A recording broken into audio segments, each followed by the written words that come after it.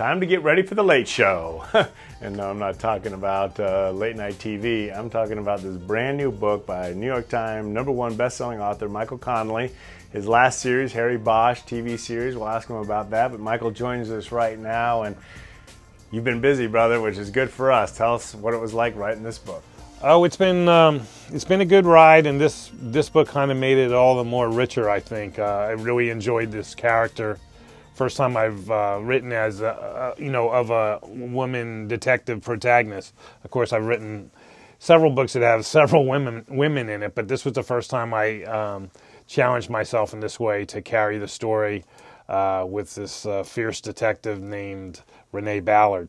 Well, I can tell you from reading it, she's a badass, wouldn't you say? Yeah, I mean, I think she's, in detective work, there's people who look at it as a 9-to-5 job, and there's people who look at it as a calling. And she's one of those people who feels it's a calling or a mission. And that makes her fierce, it makes her determined. And so, she works the midnight shift or the quote-unquote late show. But, when the sun comes up, she's still working the cases. And that's what I like about her, and hopefully readers will as well. Well, Michael, you've certainly received great acclaim from writing from a feminine perspective in her character, but I'm just wondering how you have been able to get into a woman's mind and how it's played out so well.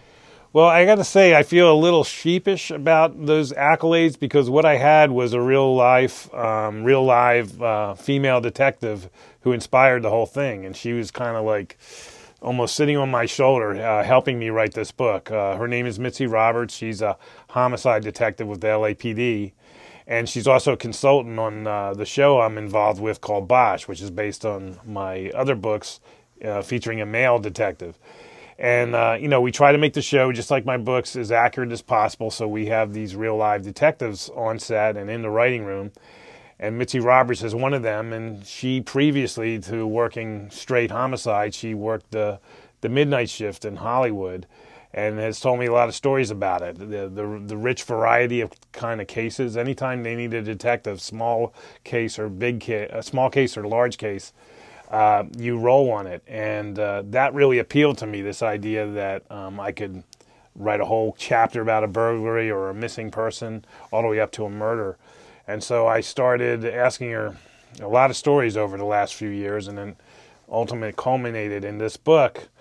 And it's really a cobbling together of anecdotes that came right from Mitzi. And so she was kind of my shepherd, even possibly a ghostwriter in a way, along the way. Michael, she certainly sounds like a wonderful woman. And given your star power and status, what allows you, even at this level, not to just go with your gut and still seek out opinions like hers to help your craft to get even better? You know what? I was a journalist. I was a crime reporter in the late 80s and early 90s. And, I haven't done that in over 20 years. But truth is, when I put my head on the pillow and it's just me, I think in my heart and soul I'm still a journalist.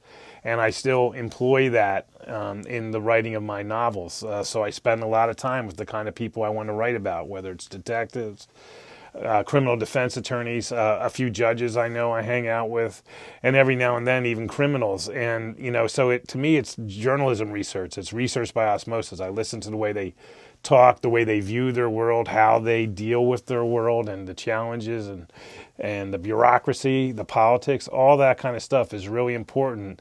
And I think it's pretty accurate in my books. And so in a way, yes, they're novels, they're fiction, but there's some true stuff in there, and there's still some journalism. And that's the way I've always done it, and I guess I'm going to keep doing it that way.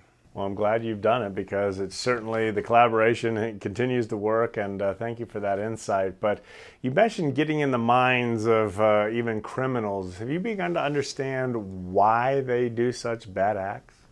Well, to me, there's two sides of that. I mean, there's obviously opportunity. There's people who are always looking for the opportunity to take an easy way out or to grab something, to manipulate something in their favor.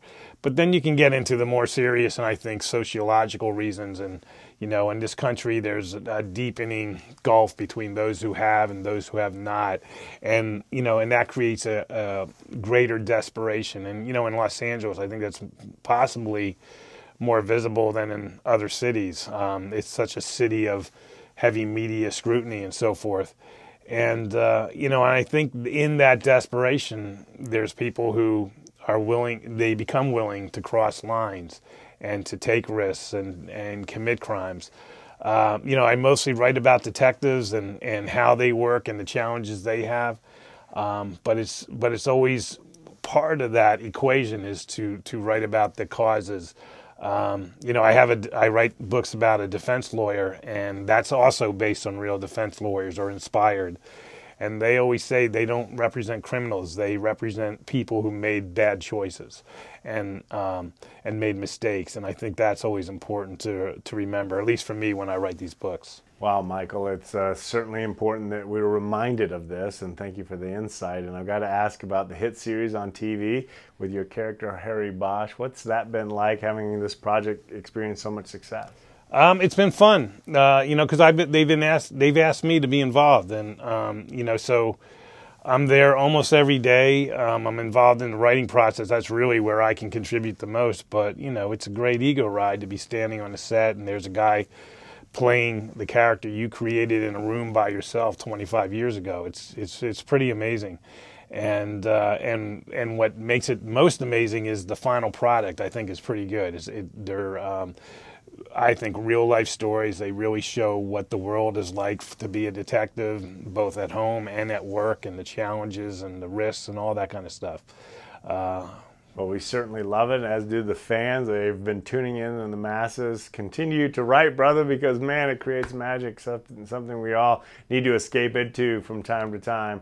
So before we go, though, given your tremendous success, well-deserved, what has served you well on this journey? I think it comes down to work ethic. You know, there's a lot of people who talk about being a writer, but they don't write. You got to be able to put your head down and write. You know, I think being a journalist at first has been the key to all my success, because in a newsroom, there's no such thing as writer's block. You got to write, or you're gone. And so that's really helped me a lot. Well, we certainly are glad that you personify that and live up to that principle, Michael. Just a pleasure talking to you. It's been a couple years, but I'm so glad we're reconnected, and continued success. Thanks a lot.